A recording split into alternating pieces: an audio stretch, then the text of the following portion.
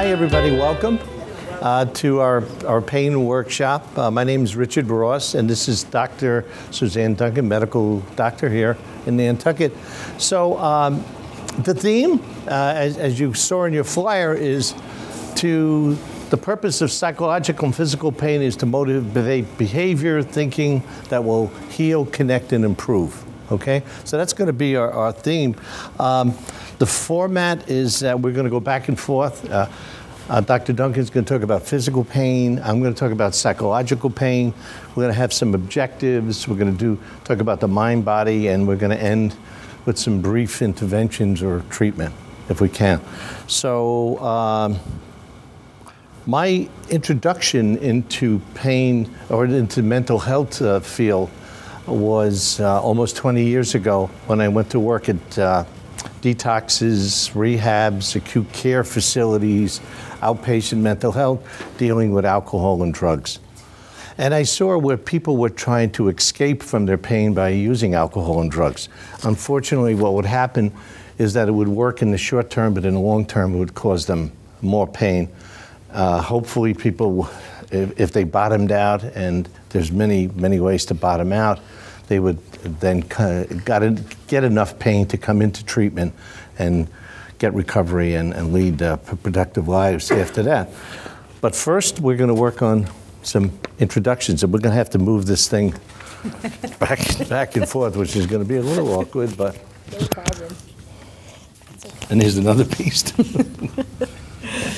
Hi, I'm Suzanne Duncan, Dr. Duncan. I'm a medical doctor here practicing on island, also on Martha's Vineyard. And I specialize in a field called physiatry. And that was started in the Mayo Clinic in the 1930s to create a doctor who could take care of the whole person. There were a lot of war veterans coming back from World War I with battle fatigue as well as horrendous injuries. So they created a new residency. It was the longest residency at that time. It's still one of the longest residencies of any doctor. We do 4 years of medical school and then 4 or 5 years of residency after that. So what we specialize in is the diagnosis and treatment of neuromusculoskeletal diseases, and pain is one of your very first indicators of that there's something going on. It's your signal, it's your smoke signal, and I like to liken it to a smoke alarm. Instead of dulling the pain, I think that's just the first moment where you need to start investigating, and you need to find out what is the cause of the pain, and there can be many multi-factors, and that's what we're here today. The theme today, as I said, it's psychological and physical pain, and it's to motivate behavior, thinking, to heal, connect, and improve. So it's seeing pain as your friend, as not as something that is immediately something that shouldn't be there, but just the beginning, a directional cue, as an arrow pointing. So back to you, Bob. This is fun. You can't hear me? Okay, you want me to... Okay, sure. You want to move forward? Is that all right? Sure. And okay, sure, that'd be great. Janelle, don't go away. I'm sorry, I forgot to introduce you.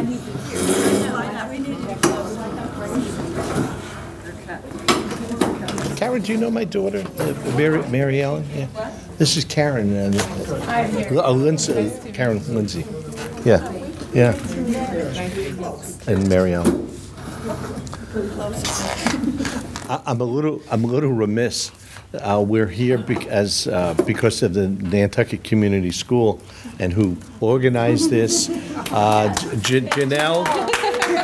Janelle is the adult education coordinator. She did the graphics, she did the advertising, she did the emails.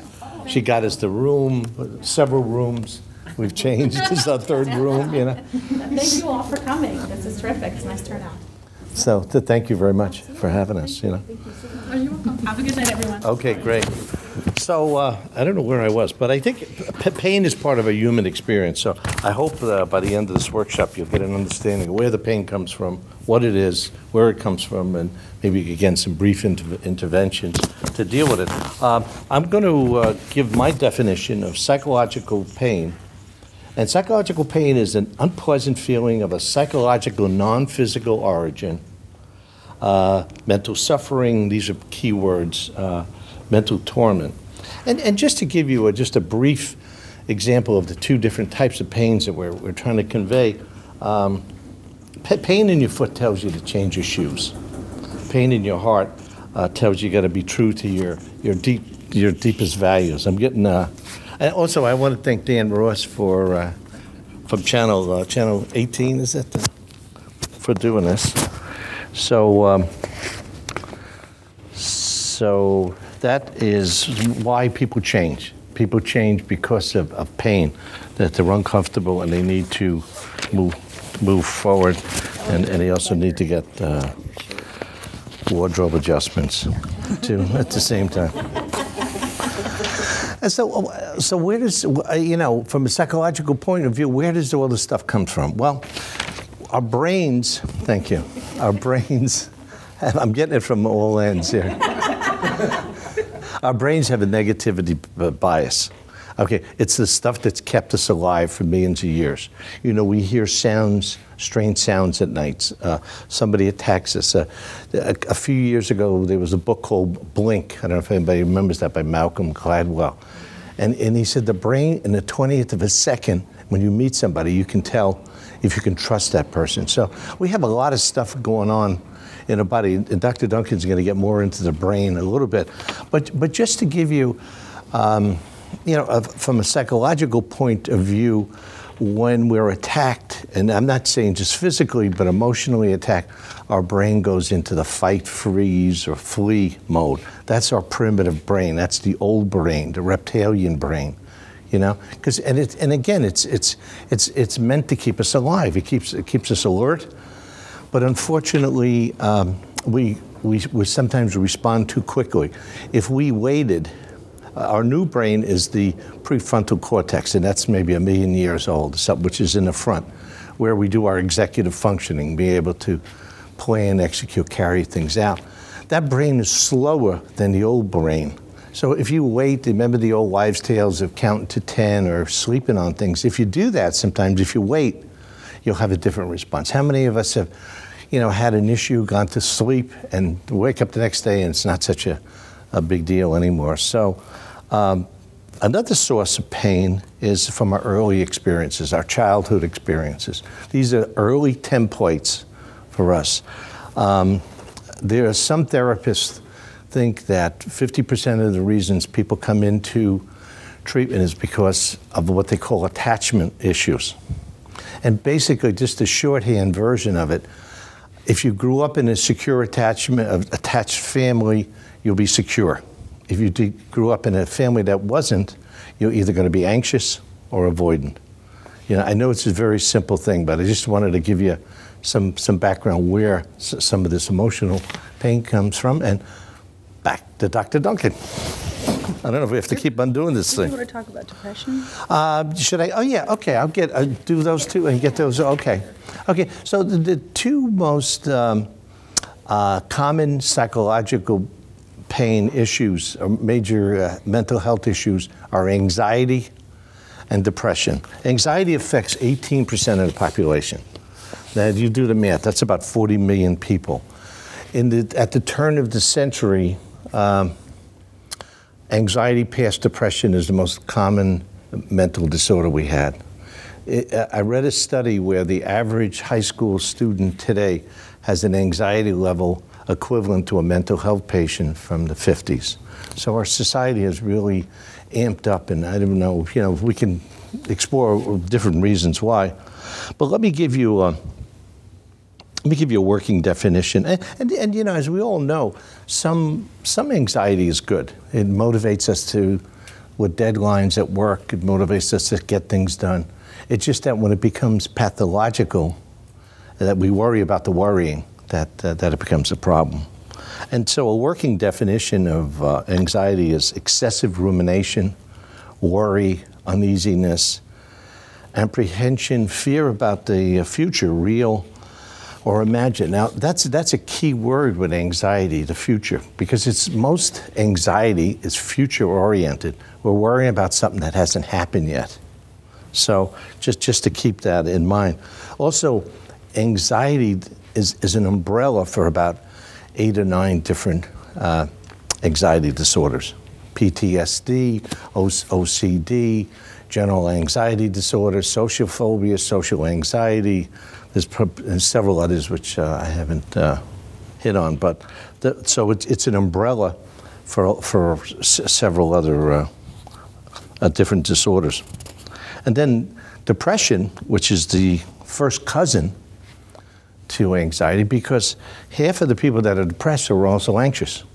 So and depression is a continuum. It's a continuum from having the blues. We've all had blue days, to sad, which is seasonally affective disorder, to major depressive disorders. And it's a psychological disorder marked by sadness, inactivity, difficulty in thinking, concentration, feelings of dejection, and usually it lasts for 2 weeks or more. Again, one of our themes here is that pain will help people motivate to change. Depression can motivate people to make changes for a better and a brighter life. By the way, I just brought this here. If anybody's been in treatment, they probably recognize this book. This is the Bible of the American Psychological Association. And this is where there's 400 disorders in here, including all the addictions. Yeah. Now, it's criteria. Doesn't tell you how to treat people, and it's basically used for managed care too, because you have to come up with a diagnosis. Can you see? It's the Diagnostic and Statistical Manual of Mental Disorders.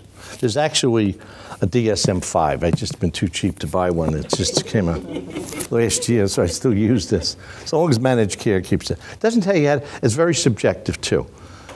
Because there is no blood test. There's no lab test to take for depression or anxiety. It's a subjective test, and it depends on the skill of the interviewer. So there's a lot left open there. I've seen people come out of, seen people with 3 or 4 different diagnoses coming out of the same facility at different times. Just to give you an extent of depression, how big it is, depression affects about 9% of people in the United States. That's about 27 million people. About 2/3 of the 30,000 plus suicides a year, people have depression. Okay? It's more prevalent in females than males. Antidepressants, which there are about 40 of, and we can talk about that a little later, is the 3rd most used drug in the United States. And depression and pain co-occur, and this is where we're going to start to intersect with the physical pain and the emotional pain. But depression occurs with illnesses and medical conditions. For example, cancer, 25% of people with cancer are depressed. Stroke, 27%. Heart attack, 33%. Parkinson's, 50%. Eating disorders, 50 to 75%. Substance abuse, 27%, though that seems a little bit low. So you're going to start to see that there is a connection between physical pain and emotional pain. And I think I'm going to turn it back to you at this point, right? So did I finish, I think?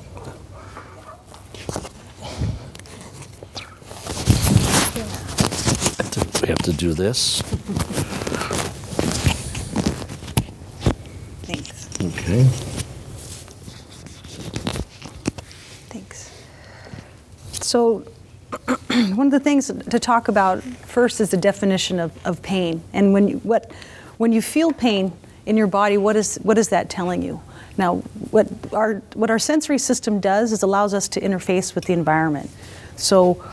And we do that through nerves. And a lot of times people think, well, is there a difference between the mind and the body? Well, the point is really mute, because the mind actually is the body. We have the brain, and it comes down through the brainstem, and then down through the spinal cord, out, and then all these little rootlets you see, these radicular rootlets, rad is Latin for root, they come out, and that motorizes and sensorizes the rest of your body. And that goes not only through your arms and legs, but through your whole digestive system and everything. And so you really have to actually see the person as a walking mind, a walking brain, that we're just encased in some soft, squishy stuff with some rigid stuff keeping us upright. But there really is there's no break between the mind and the body. There's the brain, and it's confluent with the brain stem and the spinal cord. So it's kind of like just kind of do a paradigm shift into there is no mind body. There is just the mind encased in this encasement. So, and we even now, we're finding there are even more micro nerves. Now that we understand nanotechnology and the microcircuitry of computers better, we actually see that there's a whole layer of micro nerves that are actually the intelligence of our body, how we know where our body is in space, that we just thought were, oh, that's just pressure, temperature, and pinprick sensory nerves. We're actually realizing this network that runs through the fascia and over the muscle body and under the skin that body workers for many decades have been aware of, the muscle memory or fascial memory, fascial planes. And we lost sight of it for the most part in the American system because right when the medical schools started, the embalming laws were passed. That was right in the mid 1900s. All cadavers were embalmed, were pickled in formaldehyde. So the cadavers that you got were not freshly dug up from the grave anymore. They were actually all pickled. So literally these little nerves shriveled from view. So we didn't appreciate that there were actually this micro nerve network just under the skin and above the muscle bed. And that actually is the intelligence of that entire part of that body that influences the blood flow in and out, influences the nutrients. Nutrients don't per se come through the blood, they actually go down the nerve. And actually, that's how you nourish that part of that body. And so what you see is some people get what's called complex regional pain syndrome. Well, they have an injury at a certain part of their arm or leg, or especially after surgery or even just bumping into something, and they become so tender they can't even have a sheet on it or touch it. That's actually a dysfunction of those nerves, that network. So in terms of the physical definition of pain, I want people to appreciate just how much that is your alarm network. That is who you are. It's not a nerve is not something that's bad because it's signaling you. It's actually communicating with you, and to know that. So that is a part of my definition. To get to highlight what you were talking about, anxiety, with my patients, I always try to say that anxiety is actually one of the first signs of dehydration or blood loss. So if you are anxious, drink 2 tall glasses of water, wait 20 minutes, and just reconsider the problem. You will be quite surprised at your mental awareness attitude towards that problem, because anxiety is the first sign of dehydration or blood loss. And most people are grossly grossly dehydrated.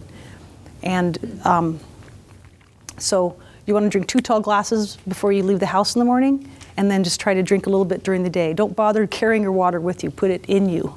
And it's best to drink when you're at home near a toilet. And my father was a urologist, and one of the best sayings, so you can be your own doctor, is pee right and pee white.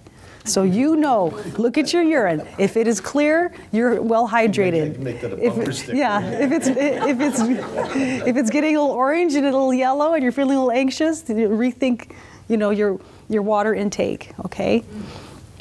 Now, I want to go into actually some of the anatomy of our body and just continue. What we have here, he talked about anxiety and depression. I'd like to talk about the 2 main issues of neck pain and back pain. So just to focus on those for today. Most people, I wish I had known this. I had terrible posture in my 20s. I don't know why. I just thought it was kind of cool to just kind of be slunched like this, sitting. And I remember I had a neurosurgeon smack me on the back and say, "What's wrong with you?" I have kyphosis, which is actually a diseased abnormality of the spine like that. And so I actually have a little arthritis in my spine because of that. And I'll tell you why people get arthritis, or what they think is just arthritis in their spine.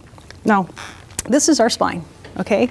Now, we've been, for at least 65 million years, we were quadrupeds walking around. And you have to think of yourself as like a horse or like a German shepherd. You have your arched back and you have an arched neck. And that's how we were walking around on 4 legs, okay?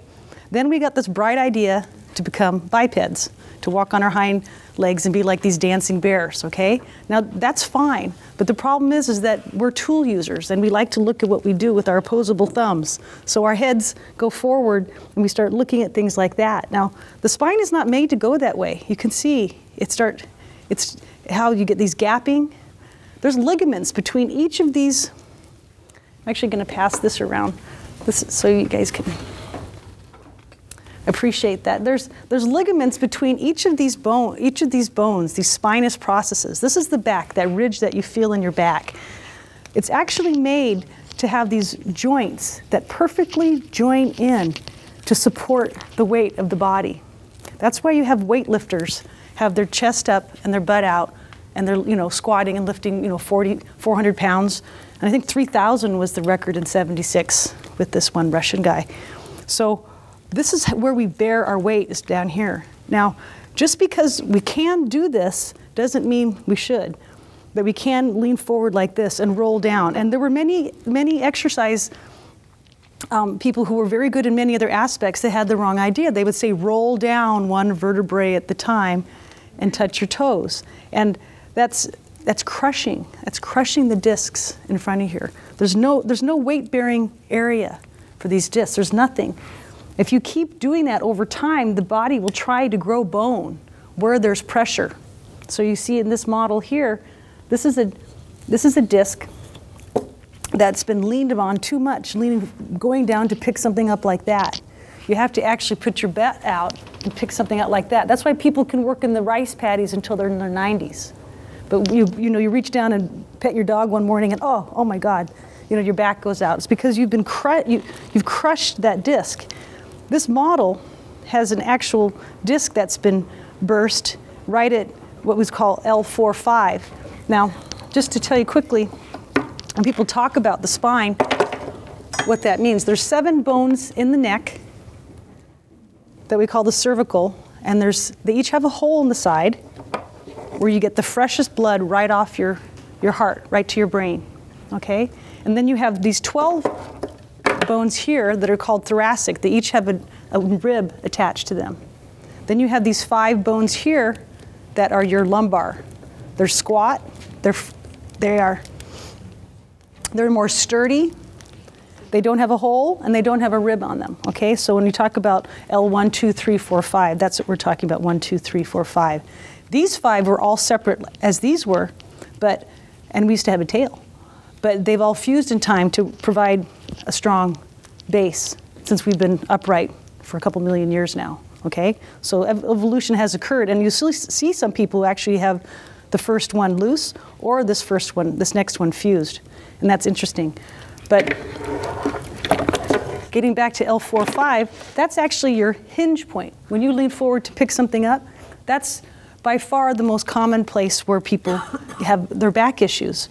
Now we're having issues in the neck. We've never seen anything like this. We have young kids in the ER, right? I had all the time now with torn discs and then searing pain because the neck is not made to bend this way.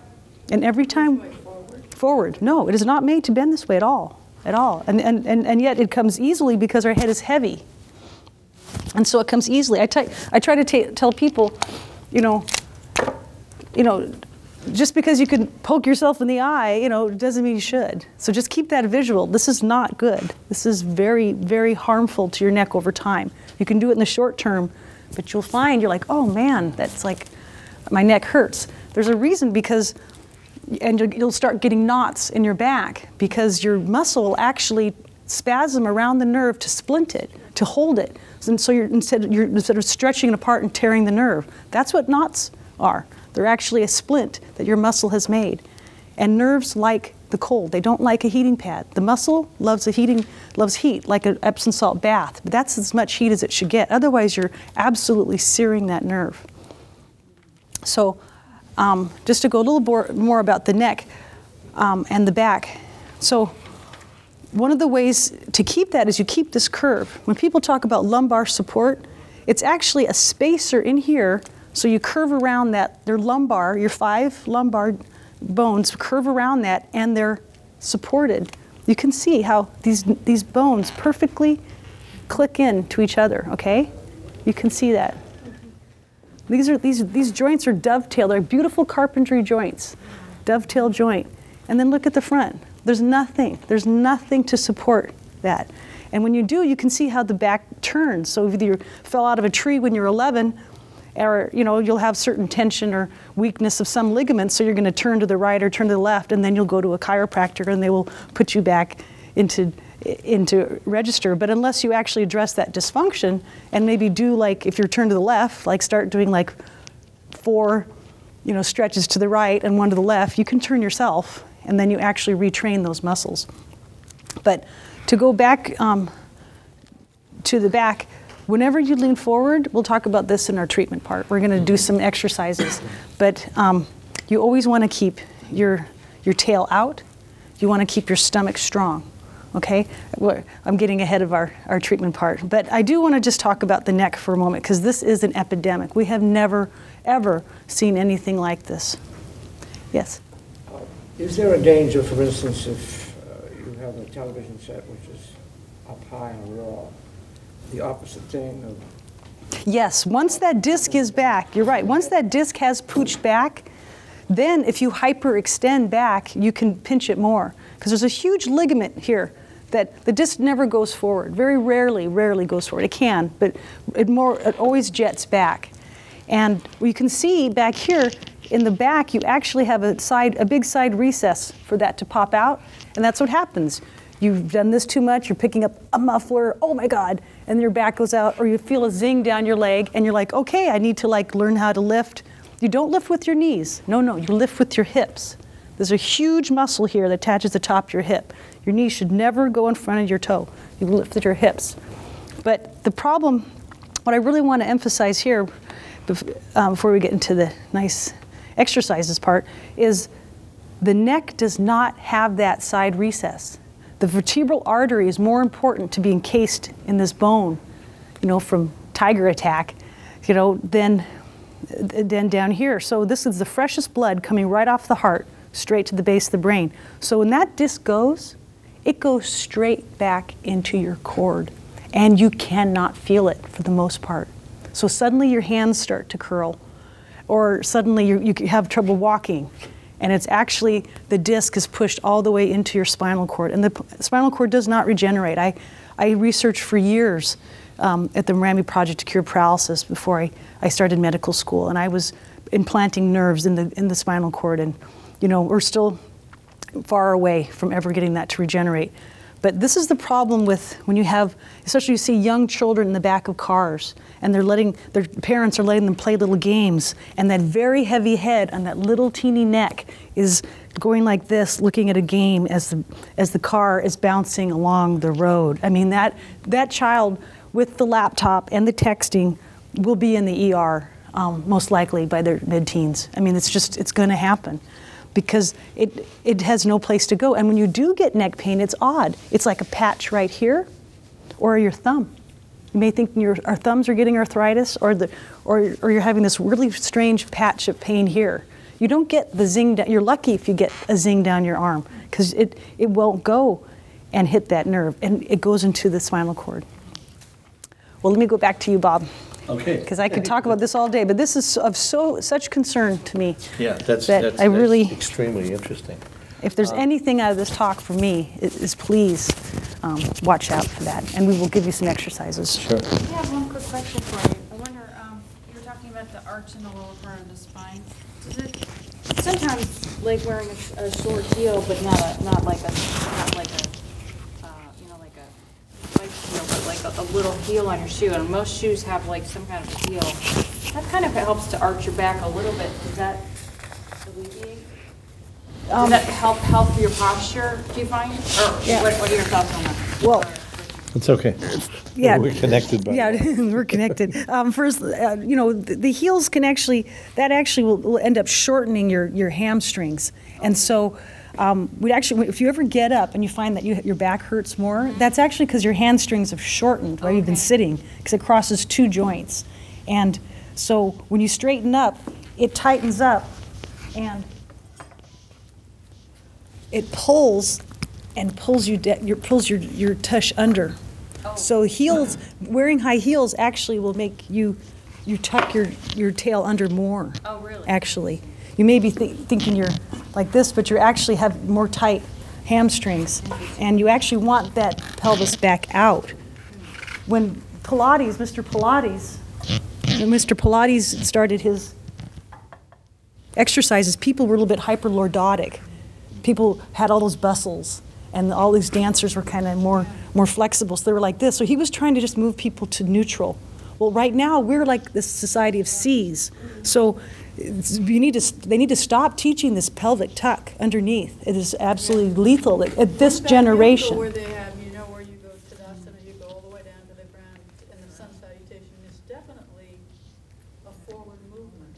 Right. I mean, everything in moderation. You need to stretch out things, but doing that chronically, pulling your stomach in, that actually all your guts need all the room they have to digest. You only breathe by this diaphragm. It's like a dinner plate, this thin. It has to drop down like a bellows.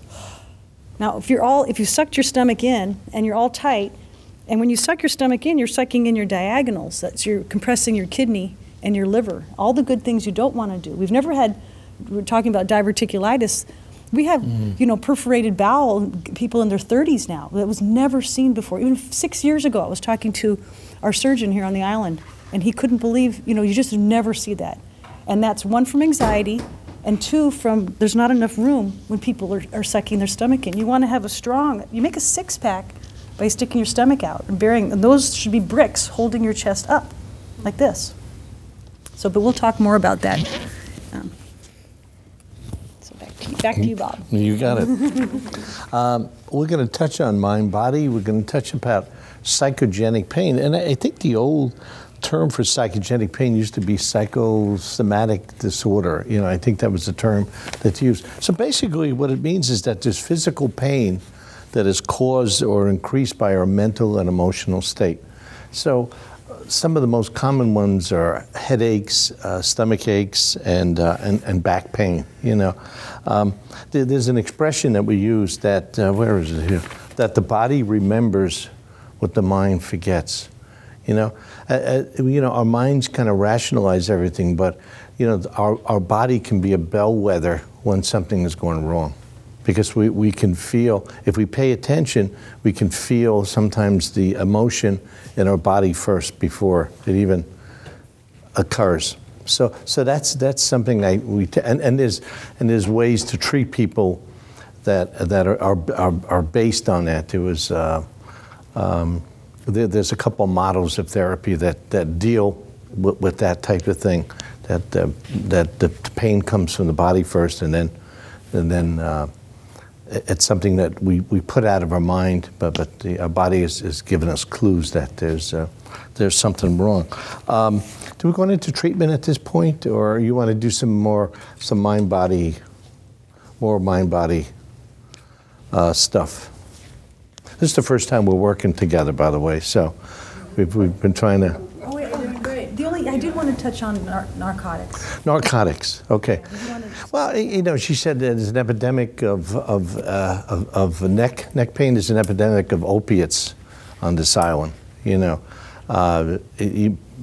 graduates from people taking Percocets, sometimes for very legitimate reasons, They're working in the trades, they take some Percocets for back pain.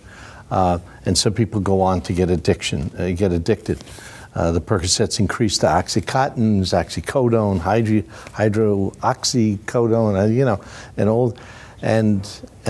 and unfortunately, the last 6 months, a year, we've been seeing a large increase of heroin use, IV heroin use on the island. And one of the reasons why, because it's cheap and it's quick and it's effective and it works. So we've been seeing an epidemic of that. Go on. Again, this is to dull pain, but again, in the long run, it causes more pain. So, and back to you. I'll talk about that, and then we'll go into the treatment. And we'll do some nice exercises. We'll do a couple exercises to talk about your posture and things to think about. So, narcotics. Now, what do? The opioid narcotics that are used, the Percocets, the oxycodone, the hydromorphone, the Dilaudid, the heroin. They give you this endorphin feel-good rush. If you're in a lot of pain, you're suddenly feeling good. That doesn't touch. That's not doing anything for what hurts you. It's a central pain medicine. It's not helping your foot. It's not doing anything to your foot. And over a week or two of it, you run into so much danger of being addicted, because what most people don't realize is that what we call endorphins, which are your beta and meta enkephalin system, that is the basis of your immune system. That is what drives your immune system. Your beta and meta enkephalins, i.e. endorphins, create your T cells, your B cells, your NK natural killer cells that kill cancer. At any time, each of us have about 5 cancers in our body. Our cells are just successfully beating them. And our macrophages that clean up everything, as well as all these other subtypes. But our absolute main 4 cell lines, there is, in the published PubMed, where all the published journals are, there are article after article after article that opioids cause immunosuppression, because what happens is that you have an outside source of endorphins. As soon as you take that, your body reads, we've got endorphins, so it down-regulates that. Otherwise, your immune system would be out of control. You'd have a hyperimmune system. You'd start attacking your body. You would get an autoimmune disease, like many of these unexplained diseases where your body starts to attack itself. So it has to down-regulate when it gets these extra endorphins. It down-regulates for about a month. That's why someone who is physically addicted to narcotics physically takes 1 month to get back out. And then they have to address the psychological issues of also going towards a substance when they need something, as opposed to just, riding through it. But after a week or two, you literally have down-regulated your own system. So you literally need that Percocet to operate your immune system. So it takes the demonization out of the addict. The addict is actually just trying to live. They don't realize that, and very quickly, they're looking for that Percocet on the street just to be normal. And they're thinking that's high. They're actually just thinking that's normal. And you actually see these people who have been addicted for a long time. They're circling the drain. They're starting to get thrush. They're giving themselves literally acquired immune deficiency syndrome. They're giving themselves AIDS. They don't have the HIV virus, but they are giving themselves an acquired immune deficiency syndrome. So I'm a pain doctor. I write narcotics for one patient right now who had a horrible work accident, just fracture so many bones in his body. He's going through just another operation. And I had a tree trimmer last year who fell out of a tree on a stump, and he fractured his back, and I gave him Percocet for 2 weeks, and then that was it. It has no place whatsoever on a daily basis, a monthly basis, a yearly basis. That is how your immune system works, and you are shutting it down. So that when someone is on, those narcotics, and someone in their medical field has given up. They have stopped looking for the source of that pain, and to alleviate, either by their posture, or by deflaming the area.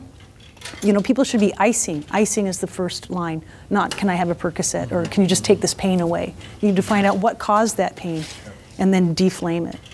Right. So that's my talk about the narcotics. It's just. It has its place. If you've burned yourself, I'll put you on a morphine drip. You know what I mean? If you've been in a massive car accident, absolutely to help you through the next week or two. But you do not. It's after that you are killing your patient. And our motto is to do no harm. That's the number. We don't take 10 commandments. We take one in the medical field. It's just one, and it's do no harm. So that is my talk about the narcotics. That's the real deal. Okay. Okay. And along with that too is, and we're going to kind of go into the little touch on the treatment phase of some of these psychological and physical disorders. I don't prescribe, by the way, so I'm going to speak candidly about antidepressants. There's 40 of them out on the market. And just to dovetail with what Dr. Duncan was saying, our body, in theory, antidepressants are supposed to raise your serotonin level, in theory. That people with depression have low serotonin.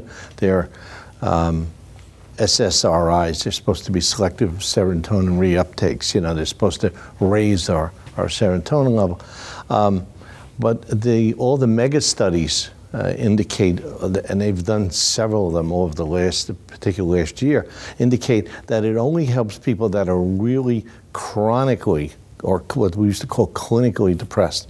That for the majority of people which fall in the middle of this continuum, that it's just a placebo effect, And another thing, and I think this concurs with what Dr. Duncan was saying, is that once you start taking a medication your body stops producing it too at the same time, because now it's relying on the pill just like it relied on the narcotic or the Percocet.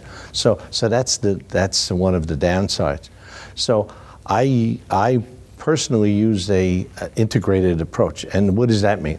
Well, when I went to grad school, there's 400 different models of therapy, and they roll out a new one every day. I mean, being a marriage and family therapist, I work from a kind of a family system kind of aspect, but I do a lot of integrative stuff. What does that mean? It means, yes, talk therapy, cognitive behavior therapy, which is very popular, but there's so many things that you can do outside the realm of therapy, like exercise, like walk, like yoga, like meditation, that will give you, and we're going to do a few brief examples of that, will give you the effect. But the problem is that most people, I don't know, it's the American psyche that we want it quick, and fast. We want to take a pill, we don't want to take the 15 or 20 minute walk every day. I brought some statistics about success rates sometimes with people that suffer from anxiety and depression. And the good news is that 80% of people treated, this is true for depression, showed improvement in about 4 to 6 weeks. The bad news is that nearly 2 out of 3 people with depression don't come into treatment. And that's true for anxiety disorders. As enlightened as we are in this age, there's still a stigma about mental health, that you got to be sick to go to a doctor. Now, 50% of unsuccessful treatment is due to a patient's not following through on their treatment. Dr. Duncan can, maybe confirm this too, but I give little assignments and stuff, and most people have a hard time even with very, very short ones. So we have to keep on come back, and we go through this same thing. So, a psychologist, I forgot his name, said this once. He says, people want you to take away the pain, but they don't want to stick around for the cure. They want you to fix it in a couple of visits, and then off they go. So is this a good time to go into the treatment things? Okay. So I'm going to do a couple of treatment interventions, and then Dr. Duncan is too. And I left some pads on the chairs with pens if you want to write, because one of them is going to be a little bit of a writing exercise. There's one in the back there if somebody wants to get one. Sure. I have a writing exercise too. Oh, okay, so good. So just to get your pens, and we're going back to school. Yeah. Okay.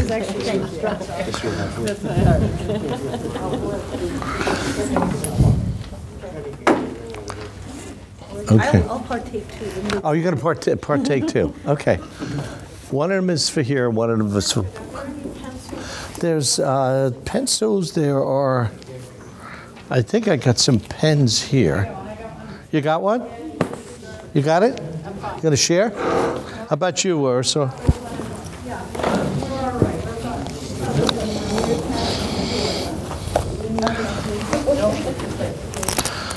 I've got a couple more pens, or if anybody needs it. This young man doesn't. This young man, what a compliment that is. Where's the paper? We need a little set of paper. Anybody? One more pen? No? Okay. All right. Okay. So it's. Okay, 1 set of notes. So this is a brief exercise that will raise your well-being and lower your depression. Close your eyes. This is called the gratitude visit. Call up the face of someone still alive who years ago did something or said something that changed your life for the better. Someone who you probably never thanked properly. Someone you could meet face to face in the next week or two. Do you have that face now? Okay. Gratitude can make your life happier and more meaningful. When we feel gratitude, we benefit from the pleasant memory of a positive event in our life.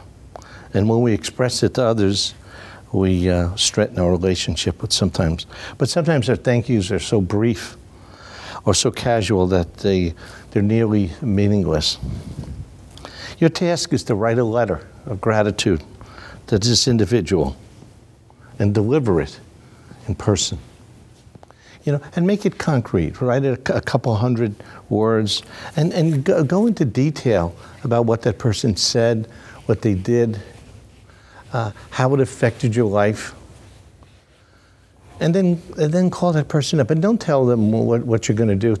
You want to surprise them, and then read that gratitude list. And if you do this, your life will feel better. And then another a short gratitude thing you can do, and you can do this on a daily basis, is to write a gratitude list every day of a couple of things you're grateful for. And again, if you do this for a month, I'm guaranteed that you'll feel better after that month. And then there's just one last exercise before I turn it back to Dr. Do you want to do the exercise right now? Well, okay, I'm going to give you the last one to do. Okay. Here too. Okay. Right. So one is a gratitude letter that you're gonna do when you get home.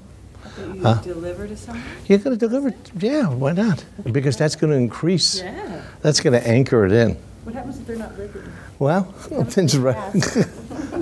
There are tombstones, and then there's a gratitude list, which you can do on a daily basis. You can write 3 things you're grateful for. And the last little exercise you can do, and this one you can do here too, is write down 3 good things that happened to you today. Come on, 3 good things that happened to you today. And they don't have to be big things. They could be small things. You had a latte at the Bean.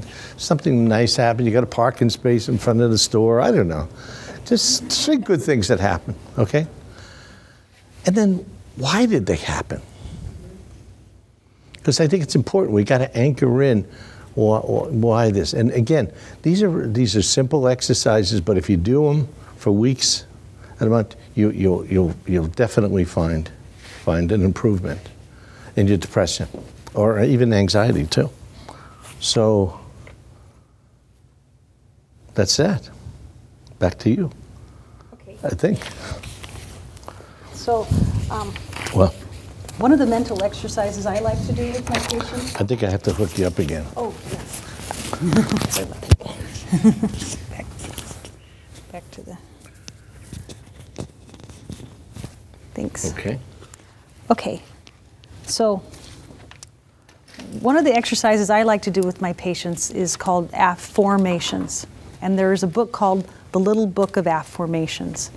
And a lot of times people do a lot of affirmations, which is to say like, I am happy, life is good, everything's great. But, and then when you meditate, if you notice, they have this term trying to, still the monkey of the mind from hopping around. Well, I forgot the authors of this book. It's the Little Book of Affirmations. It's like $15, but it's invaluable.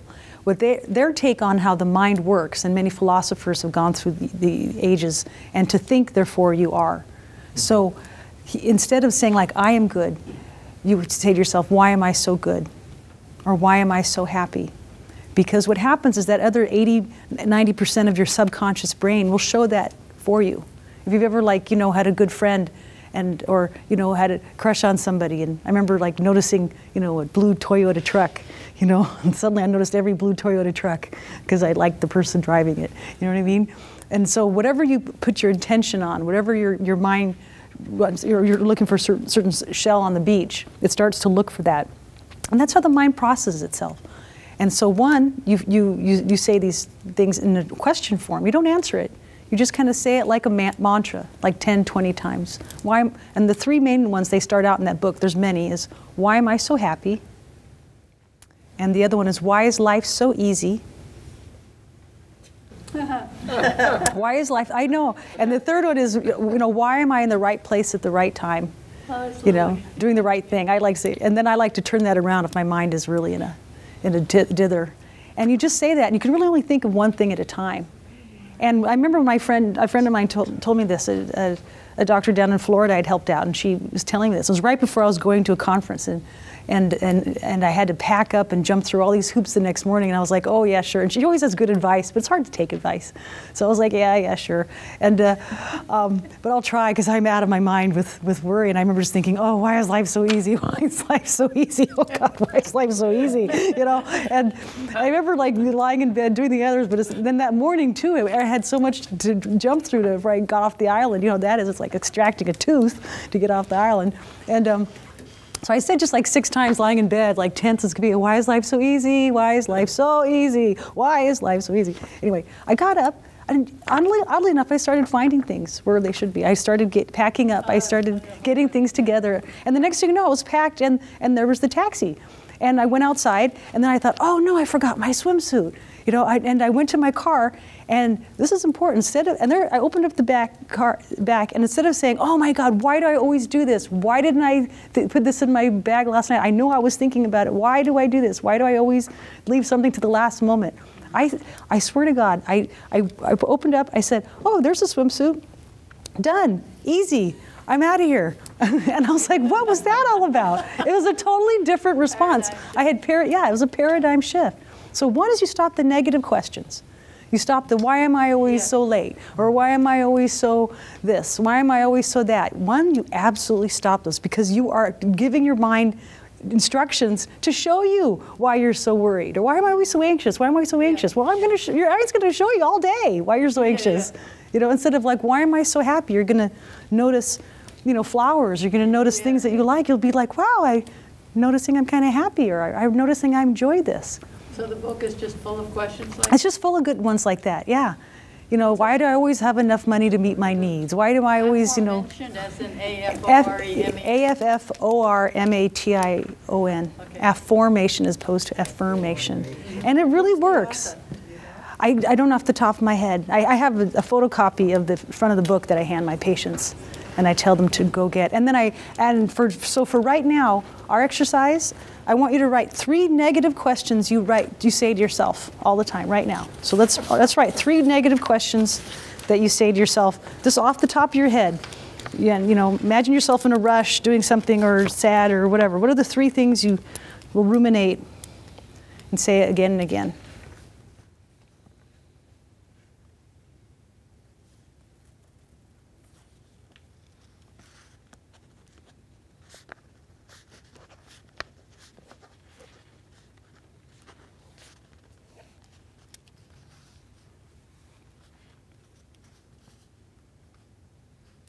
And then while everybody's writing, if somebody has their 3 already and would like to share, please raise your hand. Okay, what was your... Why do I make the same mistake over and over again? Okay, so then now we're going to reverse that, and you say, why do I make the right decisions all the time? Why do I always make the right decision for me every time?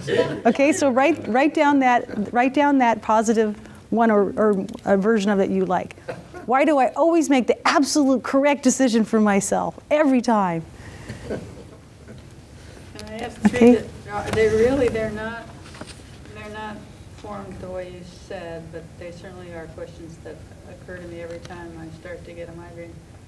How will I endure this pain? What if this gets worse? How bad will this get? Okay, the first one, how will I endure this pain? Why is it so easy for me to work through this pain?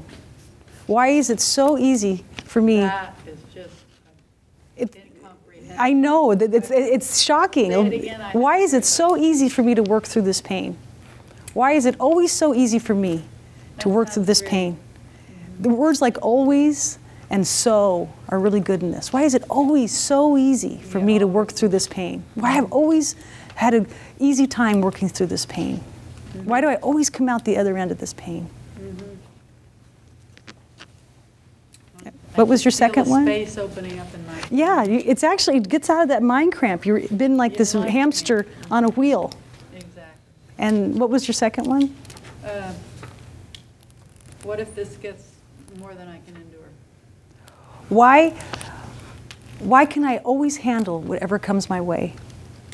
That's great. Yeah, why can I always handle whatever comes my way? Or a version you like. Okay. That. I just have the name. The Book of Affirmations is by Noah St. John. Yep. And there's one other author too. There are two. And there's another one called The Secret Code of Success. Is that That's another book the authors Noah wrote, St. and they John. actually have a whole website for workshops and things like that. And The Great Little Book of Affirmations. Yeah, I think it's the Great Little Book of Affirmations. So it's Noah St. But it's the little Book of Affirmations. They might have made another version. Do you have a question? Why don't I go to sleep earlier? Why don't I go to sleep earlier? Yeah. Why do I always pick the right time to go to sleep? For me, why do I always sleep at the most perfect time for me to get a good night's sleep? And you'll pattern your day so that you do that your body will know what time it should have to go to sleep. So why do I always know just when to go to sleep? And by the way, there's a basis in psychology for this too. There was a Marty Seligman, who was the president of the American Psychological Association, 1991, wrote a book called Thrive. And it was the beginning of the positive psychology movement. He's since written another book called Flourish. Thrive, yeah. And it was the beginning, and when it first came out, I told you there was 400 or 500 models of therapy.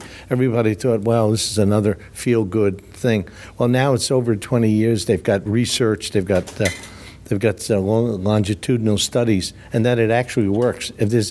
He's at the University of Pennsylvania, and there's a great website called AuthenticHappiness.com.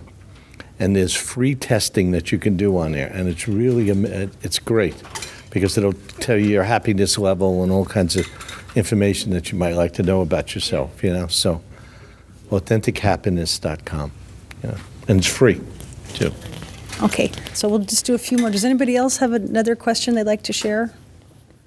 Why am I so afraid to speak in front of people? No, that's what I was doing in the car. Why am I so afraid to speak in front of people? Yeah, stage fright. Yeah, why is it so easy for me to speak in front of people? Why is it so easy for me to Why is it so easy? Why do I enjoy talking in front of people?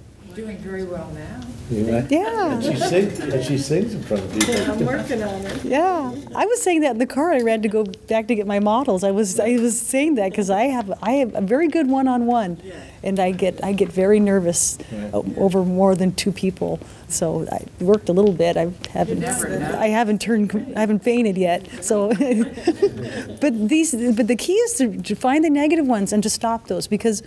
It's well-meaning. We're problem solvers. We thought that would show us what was, how to get something. Well, we were right. If you say why do I, hate Nantucket in August, and you notice the long lines or they can't find the park. Well, there's somebody who's just arrived on Nantucket and they're not even noticing that. I mean, as we know through psychology, perception is reality. That's more or less what the psychologists have figured out is that, what you perceive is your reality, and everybody's personal reality is valid. It's like the three blind men and the elephant. The first one reaches out and finds the trunk, and it's like a snake. He thinks, oh, it's like a snake. It's just like a snake. And the other one reaches out, and it's like the side, and he says, oh, no, it's not like a snake. It's like a wall.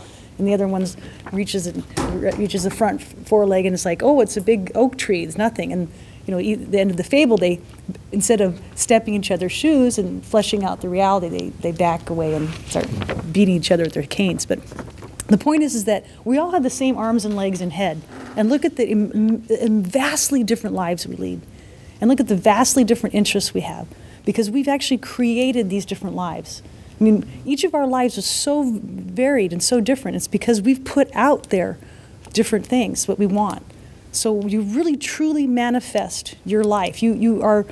Well, I have a master's in sociology, and I remember my classic sociologist teacher. He was like, unfortunately, I told my 9-year-old son this. He goes, I told him that you are 100% in charge of your life, unless you're been in a chained to a chair, and someone's like taking your hand and making an X on a contract. Everything you do, you've agreed to do. You have agreed in a social contract to do that. You may have mitigating circumstances, pressures, but you really are a free agent that has signed on to be in whatever position you're in. If you've got the mobility, you just can walk out that door. But you stay and do what you do because you've decided to do it. You've manifested it. But for example, with my 3 questions, each time I ask the question, I'm so keenly despairful because I know that the question leads only to further despair, do you know what I mean? But I didn't know the methodology of digging myself out of that grave. Yeah, it's a great one. But I think this is the methodology. It's wonderful. I think it's the neatest thing I've learned. Yeah. I just learned it a year ago. I teach it every day to my patients, and it works. I've tried it myself. Should we take